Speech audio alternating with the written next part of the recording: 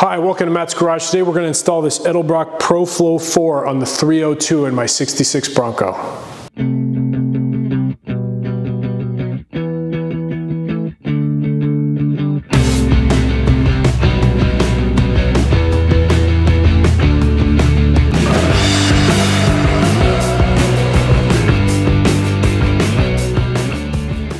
Please check out my prior video on the reasons I selected the Pro Flo 4. We're just going to dive in and start disassembling this top end of this motor to get ready to install this system, and then I'll unbox it. I'm going to try not to make a huge mess, so the first thing I'm going to do is just siphon out as much of this radiator fluid as I can.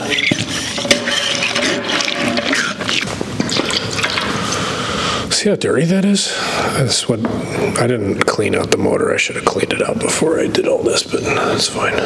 Step 2, which should have been step 1, disconnect the battery. I run marine terminals on all my batteries and then crimp it with a lug that's got the hole. I find it makes everything easier. I don't like the ones that come on stock batteries. It's just a personal preference. Step 3, I'm going to get this thing on 12 degrees before top dead center. So the Edelbrock instructions tell you to put the engine at 12 degrees before top dead center on the compression stroke. So what I'm doing is I'm putting a wrench on the crank bolt. So I'm relatively close. So what I'm going to do is pop off the distributor and see if it's near the number 1 cylinder. If it is, then I know I'm on my compression stroke. And that's all I need to do. I am. So good. I'm on my compression stroke. Now I can finish getting that exactly to 12 degrees. 20. It's just a skosh. Good. Let me show you what that looks like. You can see the harmonic balancer. What I always do is mark white as 0 degrees, and then I put just like a gold Sharpie every 10 degrees. So you can see I'm a little bit past the first 10 degree mark. So that's about 12 degrees before top dead center. So now I can pull the distributor without worry. Like, I know I'm on the compression stroke. I know this is one less variable. I'm already at 12 degrees. And also the oil pump drive is aligned to have that sit in there theoretically. So I should be able to drop my distributor in this exact same spot. So I'm going to take a photo of the orientation and try to match it up with the new distributor that comes with the Edelbrock. And it's at about the 1 o'clock mark. Now I'm going to go through, pull all the plug wires. Should have put dielectric grease on these. There you go. 1, actually 4, 3, 2, 1. Earth below us. 5, 6, 7, 8. Try to keep your back straight. Now you don't actually have to do this. You can just disconnect these and lay these over. But I'm gonna transfer them because the actual spark plug wires are numbered on this. So I'm just gonna transfer over to the new one and then make it easy. Or hard, depending on how you look at it. I had to shave this to make it work with the body on these 4 distributors. So this should pop out of there. What I typically like to do is just stuff a paper towel into the distributor hole, because if you drop something down there, that's a very bad day. This is just an air cleaner from Summit. I found that the bigger 13-inch one, which is the one I wanted to use for this truck, I actually had one from Tom's. It hits the, what do you call it? The crank bell. I'm gonna break my fuel line loose here. Okay.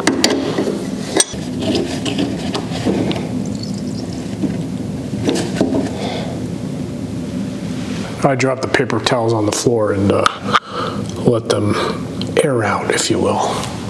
Now I'm going to disconnect all the electrical and vacuum, which is really just, oh, this is Metrique, isn't it?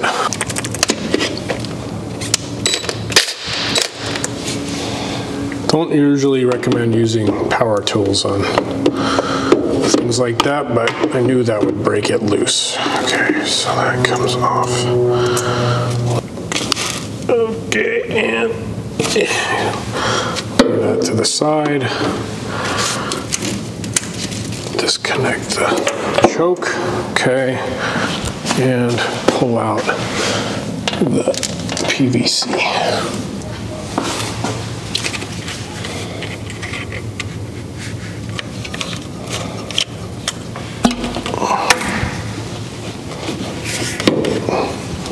Lay that over. I'm going to actually take the tensioner belt off so I can more easily access the little clamps that the heater hoses are attached to.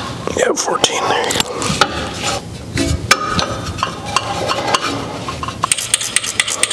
Okay, luckily these silicone hoses from Tom's do come off easier than the rubber ones. Okay, case in point. Out of the way. Okay.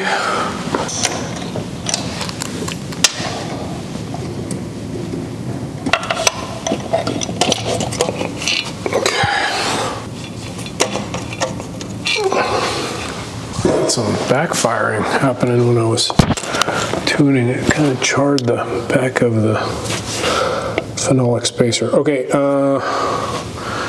let's dry off some more.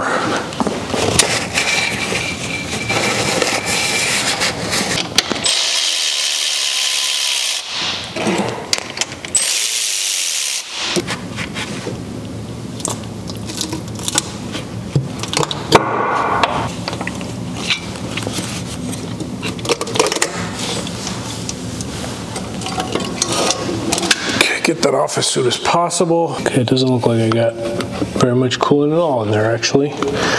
And the intake gaskets actually still look really, really good. Slippery. So maybe to get some water in there. Not sure, not sure. Okay, let's take these off.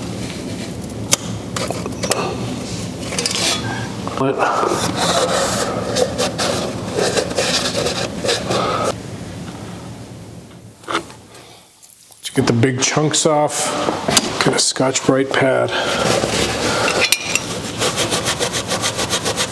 Sort of work the rest of it off. All right, that took me maybe 45 minutes tops, talking and recording. So your mileage may vary. I've done this 11 million bajillion times, but that's the stage you need to get at to get it ready to accept the new Pro Flo.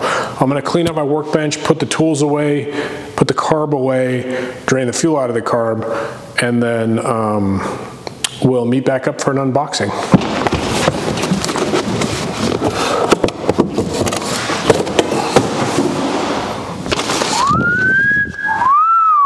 You pay 2,000 bucks and this is how it comes packaged. Stapled set of drawings and this. Oh, I guess it's kind of in there, but I mean, okay, I take it back. I didn't realize it was, but it's all there, man. It's all happening. And then on the other side comes with a box. This has, I'm sure, wiring harness, distributor, intake manifold gaskets, compute tray, leather pack connector. All right, so I'm orienting myself to this kit here, and what I found is it's pretty straightforward. This, let's call this the computer part of the harness. This plugs into the computer, okay? There's a little pigtail here if you want to do a CAN bus interface. This is just a relay. You need to find a place to mount it. That's a fuse. You need to find a place to mount it. This goes to the injector harness, which we'll get to in a second. This says coils IAC, and I don't see that anywhere. I'll look it up just to verify. This goes to your O2 sensor, and that's it.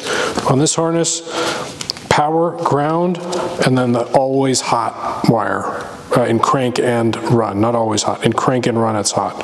So that's that side. Everything plugs in. These are the fuel injector plugs. So this goes to that last harness we were looking at. There's 8 injector plugs, and the rest of these just are up here. Fuel pressure, throttle position sensor, idle air control, blah, blah, blah. And then, oh, there is this other harness. So this goes to the distributor. This plugs in, that's that other plug that goes into that. Idle air control. So this is, let's just say, the front part of it. What is this? Positive and negative for the coil, which I'll have to extend that because my coil is not up on my, I think I'll need to extend that. Yeah. So pos and neg on coil. Let's just fit it into place and see.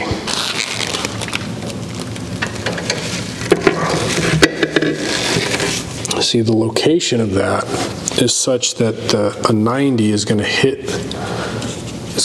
the alternator.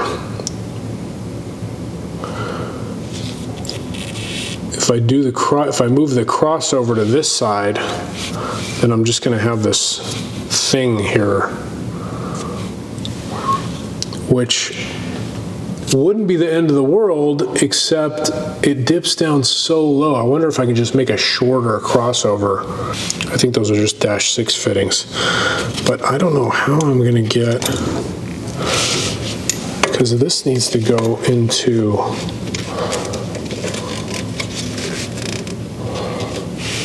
that's going to be tricky. Okay. The real question is, do I paint that manifold? I definitely think I'm reversing the fuel though, if I can. I'm gonna go look that up. Okay, that's part 1 of the Pro Flo 4 install. It's prepped and ready to go. Now, this is what I like to do. I'm gonna take the instructions, read them a couple times, ignore them completely, and then finish this install next time on Matt's Garage.